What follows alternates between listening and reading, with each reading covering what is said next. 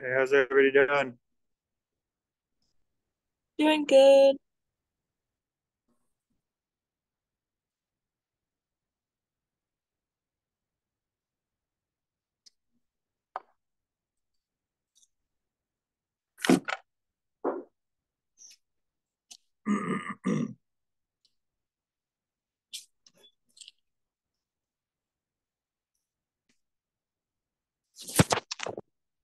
Good.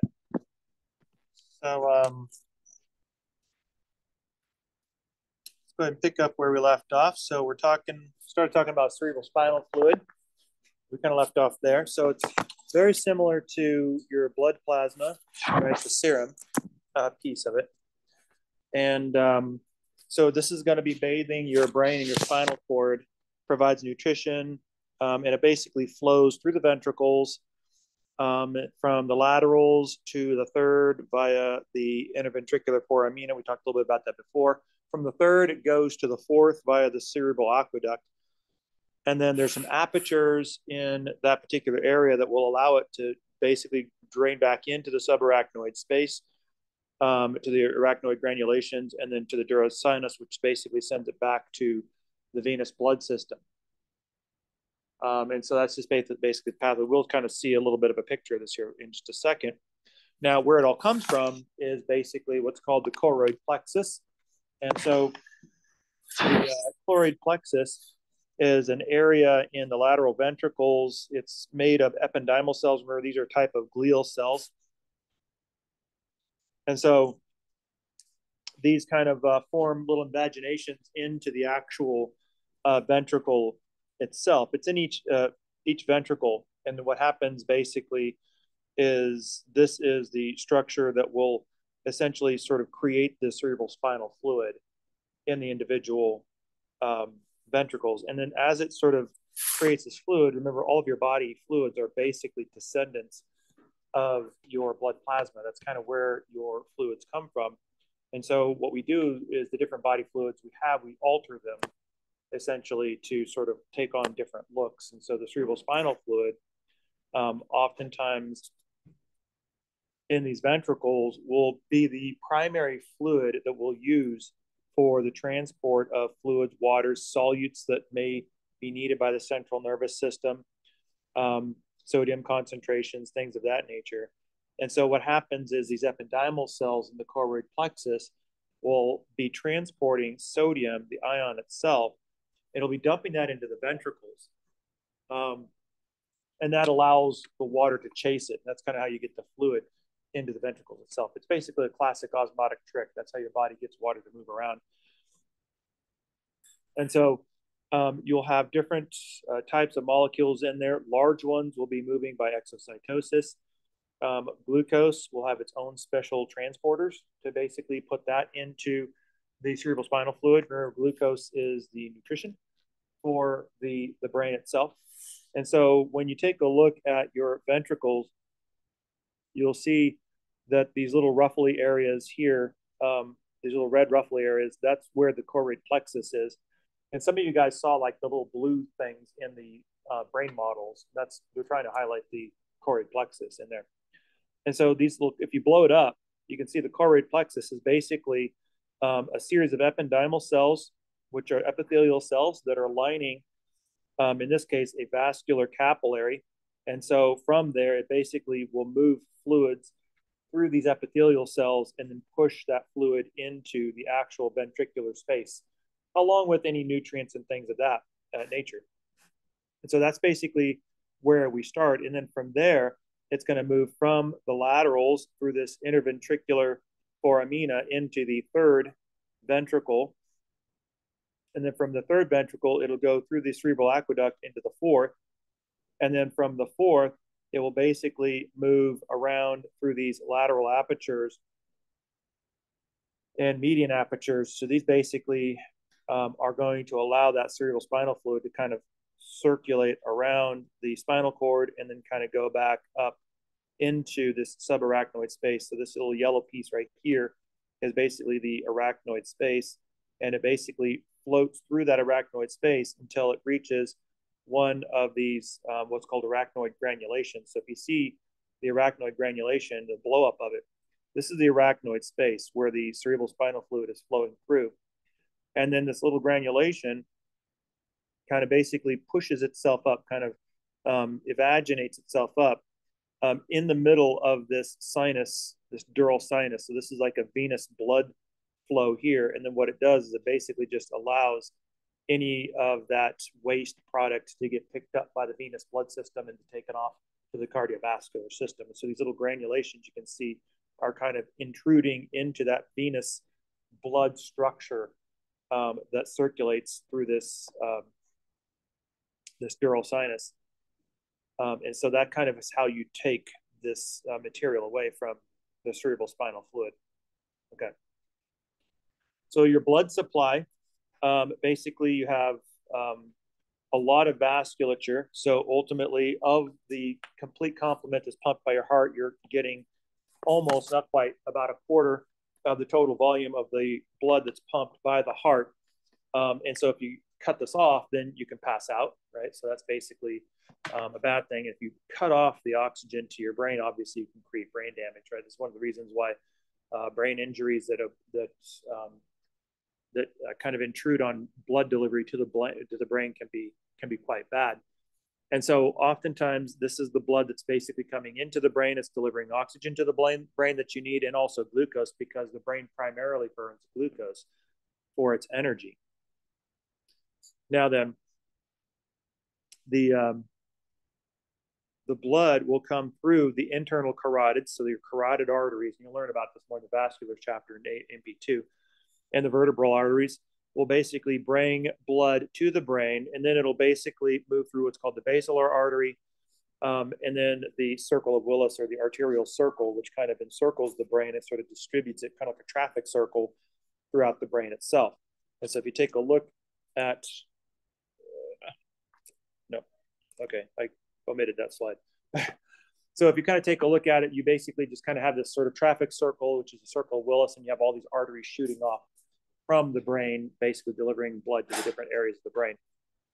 So the blood-brain barrier then is essentially associated with the astrocytes. And we talked about this a little bit before, right? Where they have these foot processes that will essentially screen the blood coming into the neurons.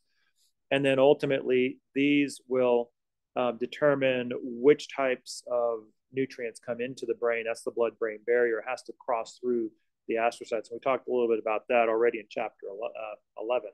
So I don't want to kind of go back over that too much, but necessarily that this is essentially required for the brain to be able to get the nutrients it needs. It passes typically by diffusion. Some of the things that are lipid soluble, like nicotine, for instance, ethanol and heroin, drugs can immediately enter into the brain, which is part of the reason why they're so effective, is because they don't need a whole lot of extra help in there. They can go straight into the neurons and create an effect. So for instance, if you take some of these, then the effect will essentially be quick in terms of your ability to feel those effects. Water soluble things oftentimes have to be helped. So you have to transport those with different types of facilitated transport in order to get those things in, but they are important. So glucose, for instance, amino acids, they need to get into the brain because the brain needs those materials in order for the energy to be able to do what it does. And it also needs to be able to utilize amino acids to build the proteins that it needs to build. And so they need nutrients as well. The difference is most cells get the nutrients themselves directly from the capillaries, whereas the brain has to get this screened through the astrocytes. Right? So it doesn't have the capacity to get the blood directly itself. It has to get it through the astrocytes, and that's the blood-brain barrier. Okay, cranial nerves. So the cranial nerves basically represents pretty much the most of the rest of the chapter. So basically what I want to do is I want to start going through these. They're so called because basically they are going from the brain, and for the most part, they're mostly associated with the senses, the 5 senses, and we typically will number them 1 through 12. There's 12 of them, and they typically will have Roman numerals associated with them. Some of them are sensory in nature. Some of them are somatic in nature. Some are parasympathetic in nature, so they have slightly different types of roles, but generally speaking, these are your cranial nerves. So you can see you have cranial nerve number 1, that's your olfactory bulb. So that's basically going to be associated with your sense of smell. And so what I want to do is basically kind of break these back. I'm going to keep coming back to these brain pictures so that we can kind of bounce back and forth. And so this basically is a good outlay. This will help you as well for your model studies in terms of understanding where the different cranial nerves are as they're mapped out on the brain itself. Now, in some of our models, we actually have them numbered by the Roman numerals. In this particular one, it kind of shows you where it's kind of mapped out. And this is an actual human brain where you can see the cranial nerves as white fibrous types of nerves as they're represented on the actual brain itself. This is a pretty good quality brain, that particular one. So of our designations, of the 12, 3 of them are sensory, that's olfactory, optic, and vestibulocochlear. 5 of them are somatic motor. That means they're involved in musculature. And so that's trochlear, abducens, accessory, hypoglossal, and hypoglossal twice. And 13, huh? Okay. Hypoglossal is, there's a 13th cranial nerve apparently. That's news to me, but okay, we'll go with that. So there's 12, right? So basically, number 12 is hypoglossal. So somatic and sensory, that means I have both dual roles, tri-gem. If you're somatic and parasympathetic, you're the oculomotor. If you have somatic motor, sensory, and parasympathetic, all 3, that's true for 3 of them, glossopharyngeal, facial, and vagus. Okay, so you can break them up by whether or not they're just taking in information or they're sending out information or they're part of the parasympathetic group or all 3. Okay. So this is just a way to sort of help you construct and organize the cranial nerves. So let's go ahead and start off with the first one. So the olfactory nerve is cranial nerve number 1. And so it's sensory. So this is your sense of smell. So you can see it highlighted. And so basically what happens is your olfactory bulb is going to be resting right on top of the cribriform plate of the ethmoid bone.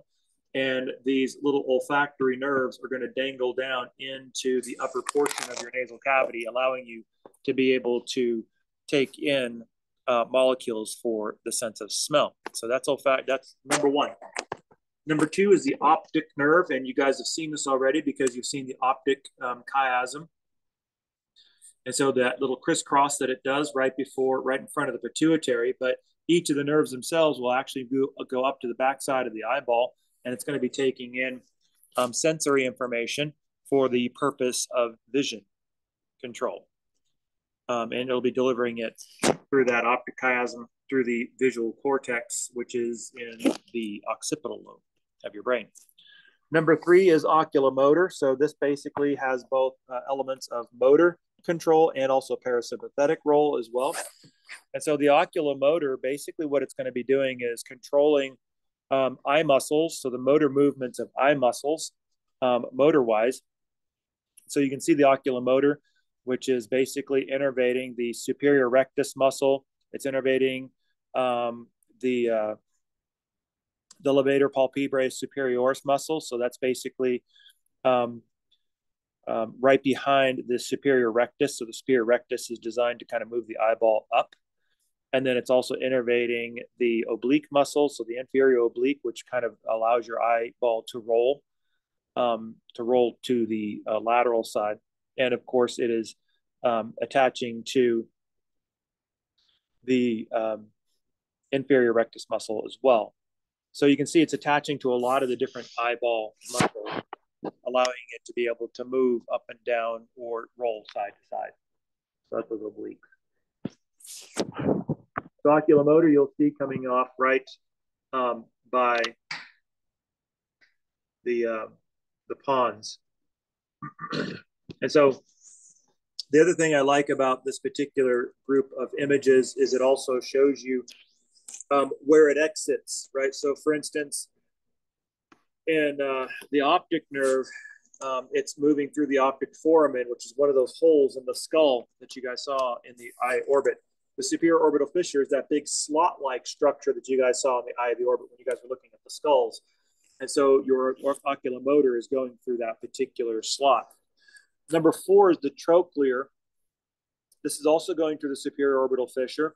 And the trochlear is also going to be a motor, but it's going to be associated with the superior oblique for the most part. It's going to be taking a look at the superior oblique, which will essentially roll your eye medially. And so that is going to be, if you can see, it's coming right off of the pons, right in this position here. So oculomotors are right here, and then the trochlears are right here. So now all of a sudden, we're 4 deep into our list of 12, and already 3 of them have to do with the eye, right? Optic, oculomotor, and trochlear. The trigem is an important one. The trigem basically is the face. It's nerve number 5. And so it will go through a couple of different foramen or fissures. It'll go through the superior orbital fissure. This will also move through the foramen rotundum. Remember that one? So we memorized those different structures, and also a branch of it will go through the foramen ovale. So now all of a sudden, all of those holes in your skull that we learned about in the first half of the semester are now making sense because you've got some major cranial nerves that are going through those holes. The trigem, unlike some of the others, is actually broken up into multiple branches. So you have 3 different major branches. You have the ophthalmic branch, which is V1 or 5-1, the maxillary branch, and then you have the mandibular branch. So the ophthalmic branch basically is going to be innervating the forehead, the nose, upper eyelid, and regions of the scalp. The maxillary is going to be forming the upper palate and the upper jaw and the upper teeth. As a matter of fact, whenever the dentist goes to numb your teeth because they need to do a filling in your upper teeth, what they're going for is the maxillary branch of the trigem. That's one of the reasons why when you get that upper region numbed, it kind of numbs like your cheek and the upper portions of your face, because part of that nerve branch is actually going to the cheek and the lower eyelid and the upper lip. So you can actually see what branches of the trigeminal are how far they extend by getting yourself numbed up at the dentist's office. So next time you have to go and get yourself numbed up, just make a note of where all the numbness is, and you'll be able to map where that particular branch is going. That's a cool nerve thing to do. But, I mean, it's better than just fussing and fuming about the fact that you're still numb. Right? Now, the mandibular branch is going to have both sensory and motor. So the sensory, this is going to be going lower jaw and lower teeth. So this is basically when the dentist is going for a bottom tooth. And so they're going to be numbing that particular area up. And so they're going for that mandibular branch of the trigem. So it's going to go after your lower lip, right? Your lower lip feels like it's full of sand, and the cheek and the chin. And so that's the reason why your chin feels all numb. You can actually feel the extent of that mandibular branch of the trigem. And then, of course, the motor is controlling the masseter, which is the temporalis and the medial. Now, generally speaking, when you get numbed up, you don't really affect your motor components. But you can see here the overall map of the 3 branches. So this is V1, V2, and V3 as they basically outline on the face itself. And then from the brain, you can actually see where the trigem comes out on either side of the pons. And you can, if a good prep, you can actually see the 3 different branches coming out of the trigem. So one of the ways I remember the trigem is number 5 is I basically just take my hand, put it on my face, and I say, that's 5. Trigem. Great. Deep face. And so number 6 is going to be the abducens. Again, this is going through the superior orbital fissure. Notice how everything's going through the superior orbital fissure because it's an enormous hole in your eye orbit. So you imagine there's probably a lot of stuff going through there. This is a motor one. Again, it's eye musculature. In this case, you're going after the lateral rectus. Right? This is the one that basically allows you to move your eye to the side. Not roll it, but just directly move it laterally. This one you'll see coming off of the brainstem. And so this is also eye movement. So you notice there's a lot of cranial nerves so far that are dedicated to the eye itself. So number 7 is facial. Now, a lot of times people will be like, well, wait a minute, didn't we just talk about the face and trigem? We did. But the facial is a little bit different in the sense that, unlike the trigem, which has mostly sensory and a little bit of motor, the facial has all 3, sensory, motor, and parasympathetic.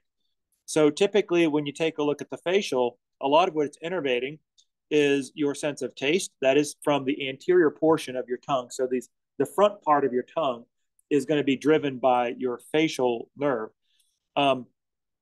Also, a little bit of your external ear and palate is going to be controlled by your facial as well. Now, in terms of motor, What it controls are basically the muscles of facial expression. So all those superficial muscles that we saw on the face, except for the masseter, right? That one's governed by trigem. But the facial muscles, the ones for your smiling and frowning and all those sorts of muscles, those are all driven by the facial. So that's the reason why I say trigem is deep face and facial is superficial. It's your expression, right? So the facial nerve is controlling your expressions.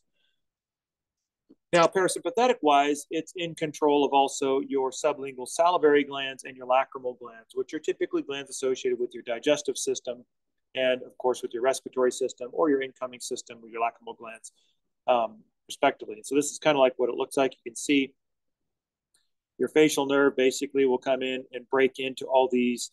So here's your trigem that breaks into these different branches, and your facial is basically innervating all these more superficial muscles that are associated with your facial expression.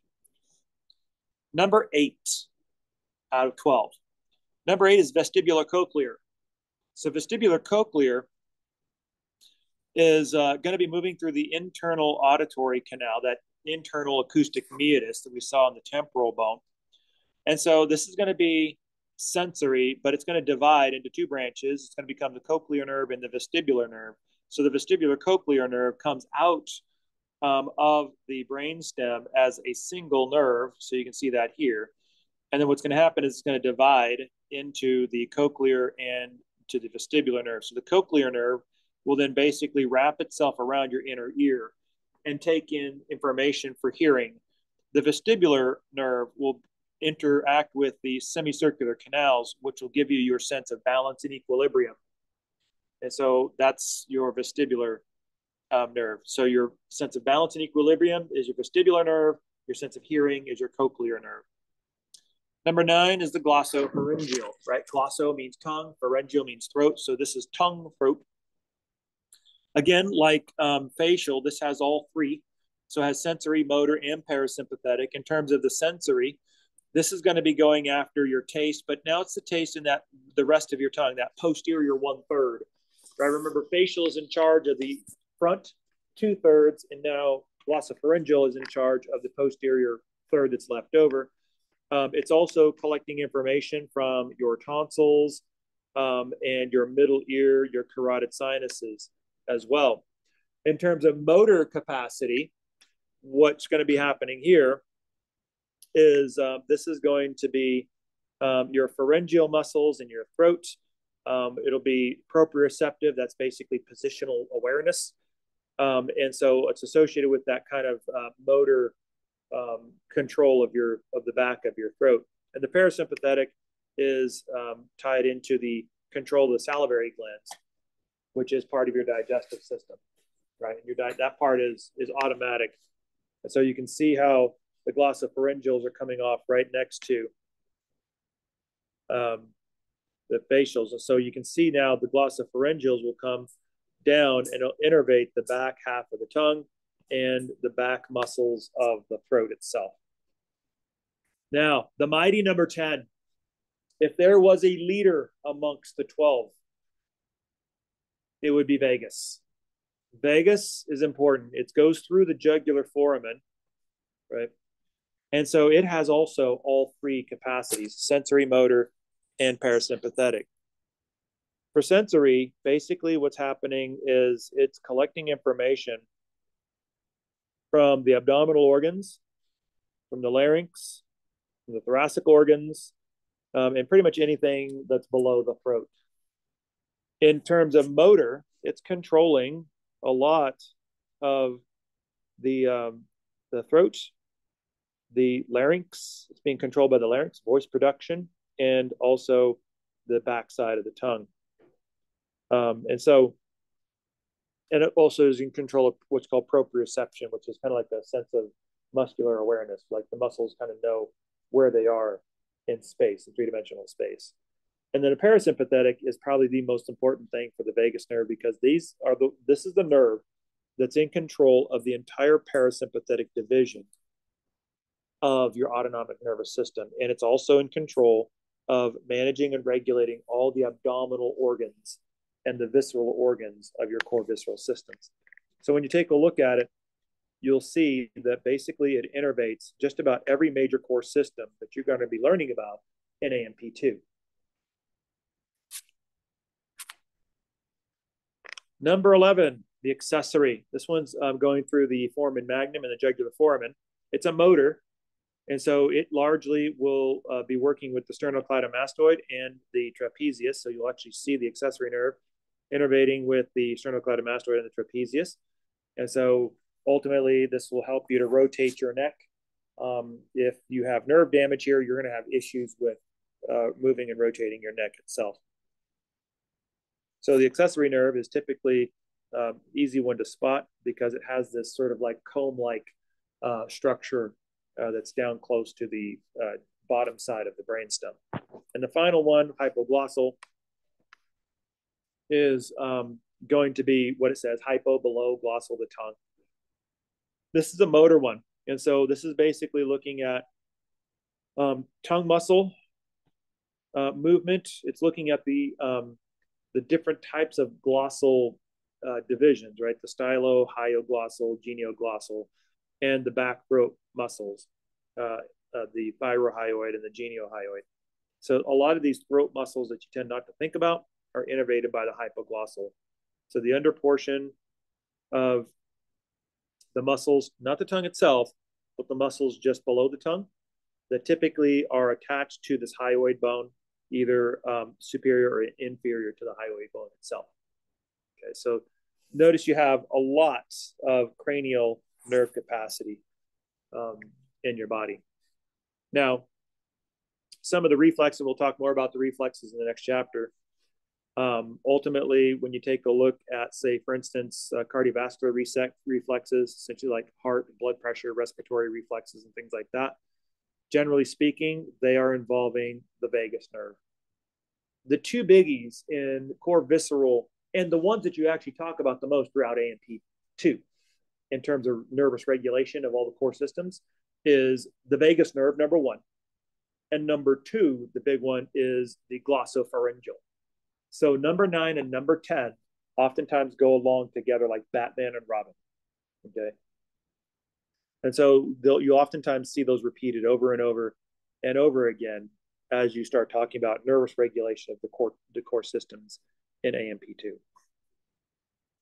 So a couple of other cranial nerve reflexes that you see, for instance, when your eyes turn toward a sudden noise, or if you have a flash of light, or if you're tracking a moving object. So these are reflexes involving cranial nerves. We'll talk more about reflexes and the reflex arc, right? Because remember I said that in chapter 13, they assume you've already done chapter 12. And so they kind of assume that. So they're assuming that you understand the reflex arc. So just hold on to this because we're almost immediately getting ready to jump into chapter 12. We're going to be talking a lot about reflex arcs and different types of reflexes. And so this will kind of make a little bit more sense. But these typically tend to be visceral reflexes, and most reflexes are, for the most part, subconscious, right? So you don't really think about a reflex. It's something that just happens. And a lot of times, these different reflexes you have, for instance, just a reflex to close off your middle ear to protect those inner ear ossicles is a reflex of multiple cranial nerves. And so you'll have different types of reflexes. Now, some of the disorders that we have of these cranial nerves, I don't want to go through all of these, but ultimately you have different types of CNS disorders versus cranial nerve disorders. For instance, I mean, a cerebral aneurysm, where essentially an entire area of your brain is devoid of oxygen because of a burst artery or something like that, or a stroke, similar idea. So basically a stroke is a deprivation of blood flow to the brain. A concussion is basically when your brain actually takes a blow, when it can create a lot of problems. It can actually rupture blood vessels in there. You can create hematomas, brain swelling. And if you put brain swelling in there because it's enclosed by your cranial cavity, by your cranial bones, then if the brain starts to swell, it can create a lot of pressure, and that pressure can ultimately lead to really bad things, which is what happens with concussions and things like that. And so that's one of the reasons then that can actually, if it's allowed to get out of control, it can actually send you into a coma. So like initially you could take a really huge blow. You could be like walking around like for the most part ambulatory, but as your brain starts to swell, you can start creating pressure on the brain and that can send you into a coma. And so later on you can just, go into a coma and not come out of it. It's one of the reasons why a lot of times when you get a blow to the head or you're concussed, the last thing you want to do is go to sleep, because what can happen is you cannot wake up again. And so the idea is stay awake. And if it's really bad, then oftentimes what will happen is the doctors will actually cut a hole in your skull to help alleviate some of the pressure, so that it doesn't start to create too much of a problem. So some cranial nerve disorders. So trigeminal neuralgia, this is basically a sharp pain in the trigeminal nerve. Oftentimes it just sort of just happens. We're not quite sure. So any kind of an algia is like a fibromyalgia is like a muscle pain, a nondescript muscle pain. The neuralgia is kind of a nondescript neural pain. So some of these don't really have necessary explanations to them. Migraine obviously is a severe headache. This is, and again, we're not quite sure what brings them on, but they are oftentimes very different than a traditional headache, right? Because a lot of times people will describe migraines as not the way you describe a traditional headache, which is associated with pain, but oftentimes they'll describe migraines as not being very painful, but they'll be doing weird things, like they'll get tunnel vision or their senses will just kind of whack out, and then the pain will come later, right? So it does a lot of different things in different people, and Sierra's right, they can be quite debilitating. Right. So oftentimes when people say, I've got a migraine, I can't come in today, I'm like, take your liberty, do what you need to do, because I totally understand. Right. I mean, migraines can be very, very difficult to deal with. Facial palsy, which is paralysis of your face, that would be going after probably more likely the facial nerve, more than likely. And herpes simplex type 2. This is basically can go after the trigeminal ganglia and cause different types of deep face innervation problems. Okay. That is the end of 13.